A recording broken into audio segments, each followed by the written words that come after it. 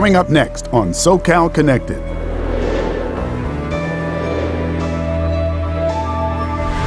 Football is coming back to Los Angeles.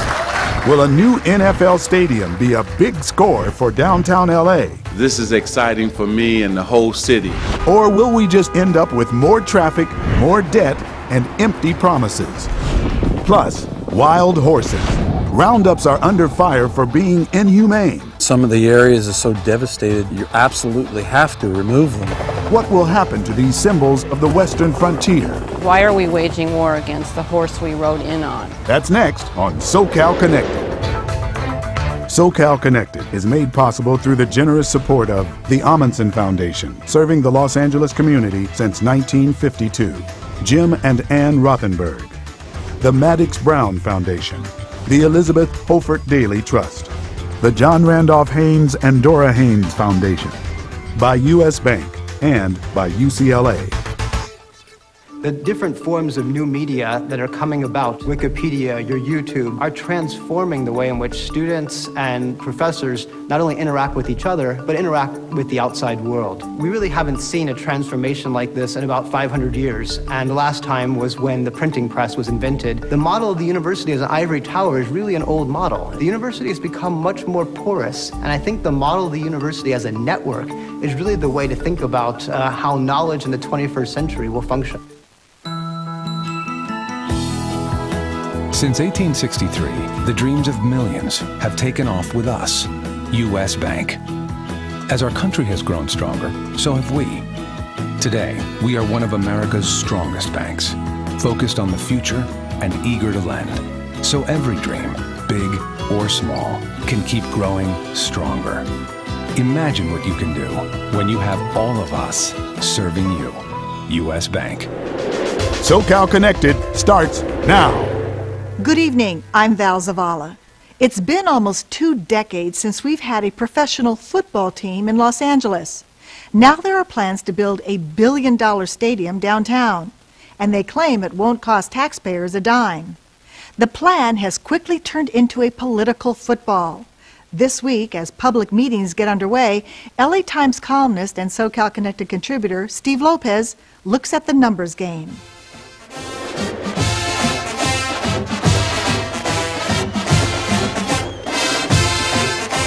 They were all there, gushing over the possibilities of football's return to our fair city. Rams legend Rosie Greer, Lakers heroes Magic Johnson and Jerry West, boxing golden boy Oscar De La Hoya, and the littlest guy in the room. With this announcement, I think it's very clear. Football is coming back to Los Angeles. They came at the behest of AEG, Anschutz Entertainment Group, to announce that a heavyweight insurance company was ready to plunk down a cool $700 million for naming rights to a downtown stadium. We're proud to announce today the most significant step forward in the last 15 years in our efforts as a community, as leaders, to return the NFL to Los Angeles. Ladies and gentlemen, Farmers Field. Farmers Field is the brainchild of self-anointed downtown savior Tim Lewicki. He's AEG's Los Angeles point man and the guy who brought you the Staples Center and LA Live. And the reason that we believe that we could take $1 billion investment and bring the NFL back to LA is because we had faith. Farmers Field, estimated to cost at least $1.5 billion, would be shoehorned in between Staples and the 110. The stadium/event center would feature a retractable roof and have seating for up to 70,000 rabid football fans. Okay, LA, what do you call it when you've got a name for a stadium, but no stadium? You don't have a professional football team, but you do have a mayor who wants to be head cheerleader. That, my friends, is a touchdown. Now, the details of how this thing is going to get built are still being worked out, but in broad strokes, AEG hopes to lease the land from the city for $1 a year, and the city would float a $350 million bond. AEG promises to pay back that money. They promise, through revenues generated by the stadium. And I want to repeat that. because some people don't seem to get this, so let me repeat it. This is about the community, that it will be paid for completely, privately, we promise. We've tried to be very consistent. Councilwoman Jan Perry, who represents the downtown area, seems to like what she's hearing. Anytime we have a project that will bring this many jobs, this much new revenue, I think it merits our close examination, and I feel enthusiastic about it, even though we're about to go through a very complex vetting and examination process. I think when we come out on the other end, we'll have a project. A project that calls for tearing down and rebuilding the west hall of the existing convention center, which we're still paying for, by the way, at the rate of about $48 million a year. Keep in mind, football is a part of the overall concept. What we hope to do is to move ourselves, as the city of Los Angeles, from 15th position in exhibition and convention space to 5th position. I think the figure that we are seeking to get to is 1.5 million square feet of exhibition and convention center space. And they say it's going to bring new hotels, bigger conventions, and lots of jobs. More construction jobs, ultimately permanent jobs. We have a local hire ordinance, so obviously we'll be able to hire people from within a radius of the project. So it's, in a way, our own economic stimulus package right here in Los Angeles. Who could possibly argue with that? Those sorts of economic stimulus claims surrounding a stadium are usually overstated, and very often that economic stimulus effect doesn't exist at all. Clearly, Councilman Paul Krikorian isn't quite ready to pony up for season tickets. It's been 15 years since we've had an NFL team, and it would be great to have an NFL team back in Los Angeles. My concern is that we don't want our excitement about the idea of an NFL team returning to cause us to make judgments in a hasty fashion. Do most Angelinos want a pro team so badly they're willing to pay for it with even more congestion in and around one of the busiest intersections in the nation? Well, I think people have a tendency to want to take the freeways if they can. I think what happens on game day at USC is instructive. There's congestion on the surface streets, there's congestion on the 10 and the 110 as people try to get to the location. So a major event like this, an event generator like a stadium or a coliseum, is going to affect the entire network. But you don't necessarily need a stretch limo to get to your luxury skybox. LA has a very substantial public transit system. I mean, we move an enormous number of people by bus. We're really very large and very productive in that respect. I know we're viewed as the center of America's car culture, and cars are important to a lot of people, and they're a big part of each household's mobility and quality of life, but we also move many, many people by transit. Traffic and transit are two of the many details that would be covered by an environmental impact report. Another focus would be the effect on air quality. Oh, it's a huge consideration, especially in a project like this where they might be generating tens of thousands of vehicle trips. All these cars and buses and trucks emitting diesel, which is highly harmful to human beings.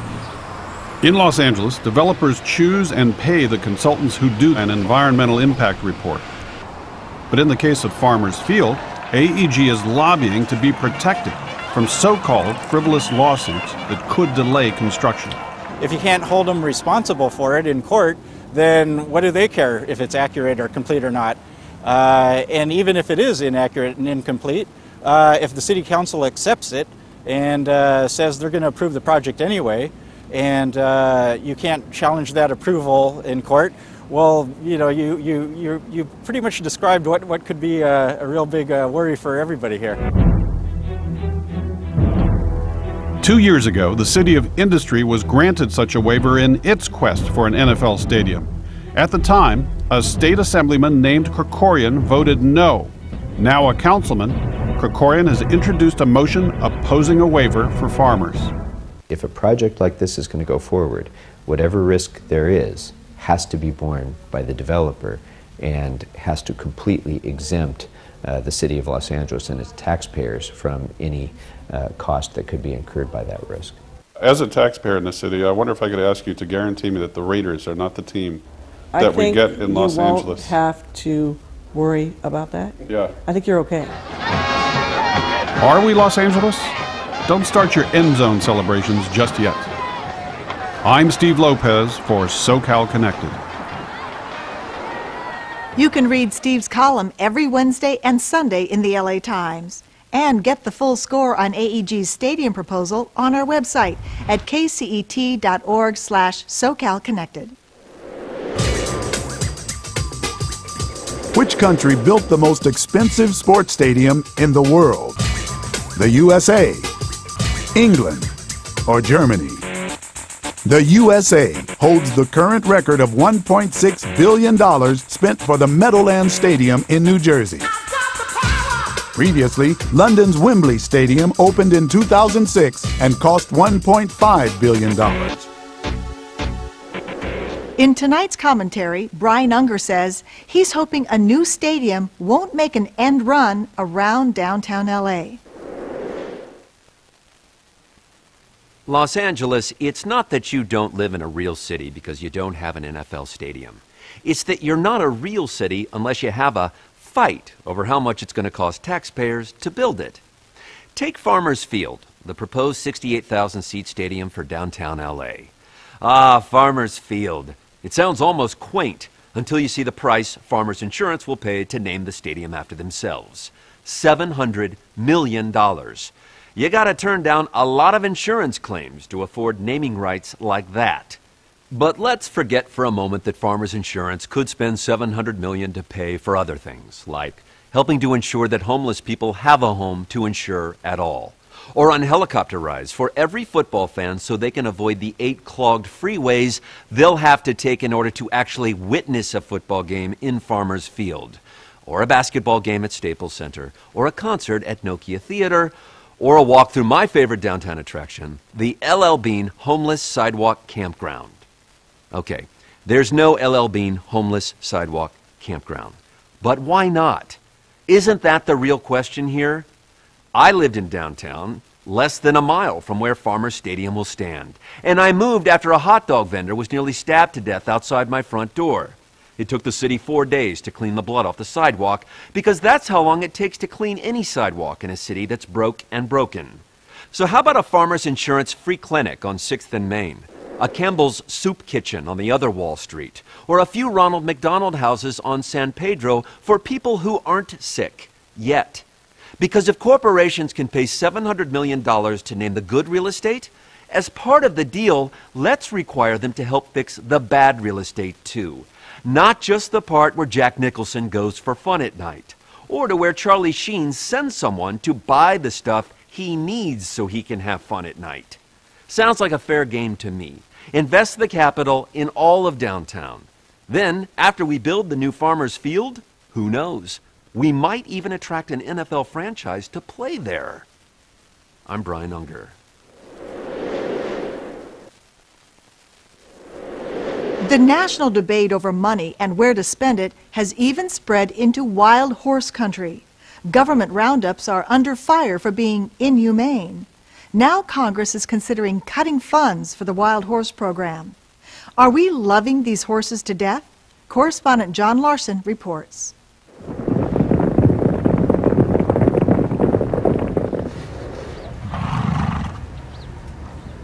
It's cold and shortly after sunup.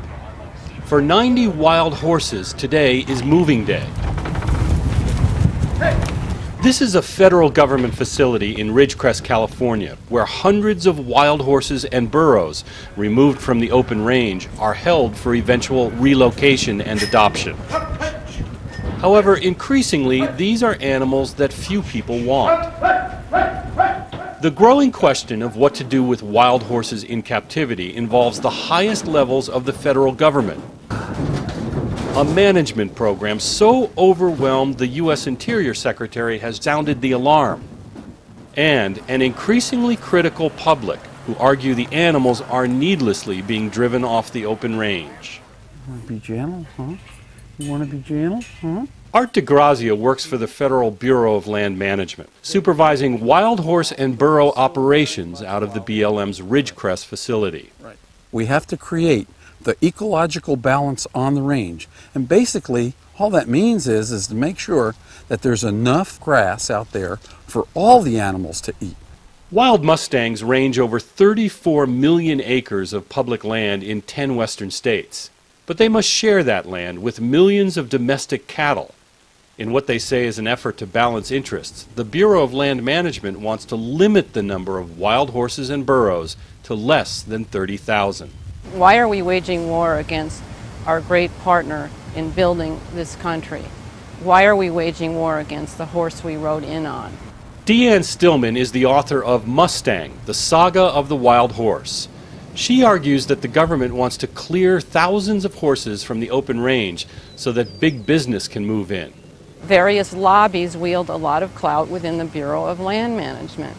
Powerful lobbies that have a great impact on wild horse management are the cattle industry, oil and gas and mineral extraction lobbies, and the hunting lobbies.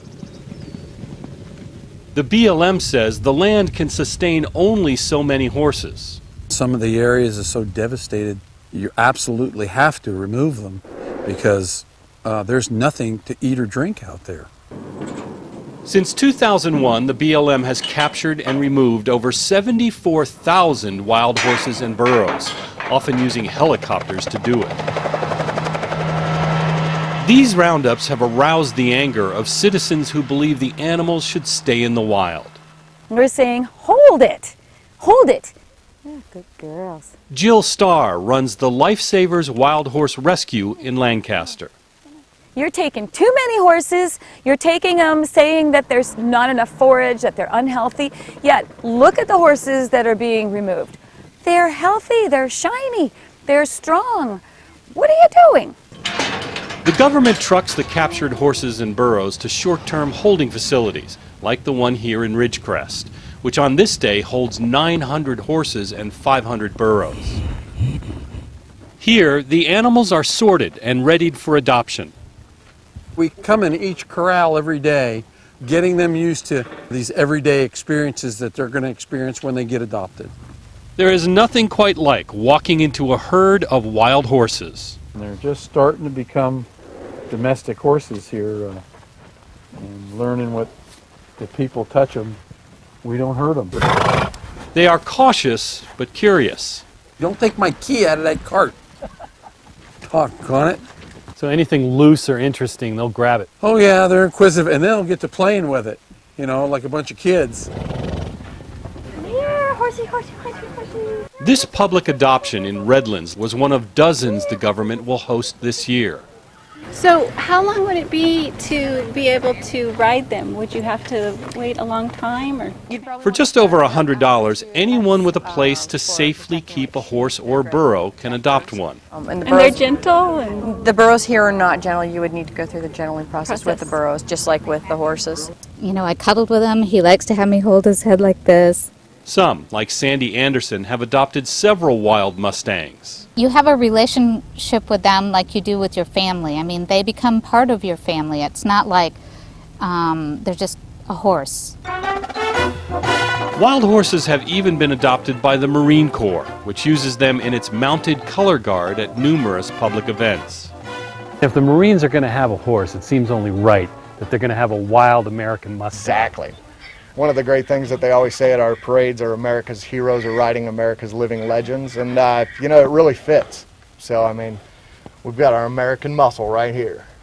However, over the years, the government's adoption efforts have failed to find enough homes for the animals, and now the recession has made the situation critical.